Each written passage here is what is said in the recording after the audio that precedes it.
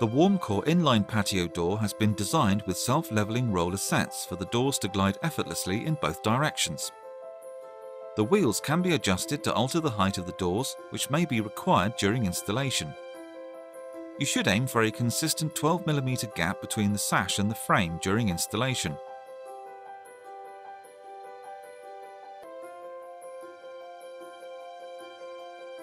If the door is sitting too high or too low, you can adjust the roller sets with a screwdriver. To do this, remove the screw and the interlock end cap at the bottom of the sliding door, then adjust the rollers as needed.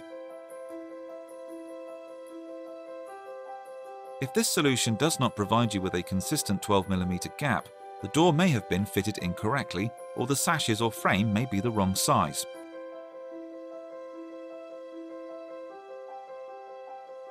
For further advice, please speak to the manufacturer of the door or call the WarmCore technical team on 01623 44 32 00.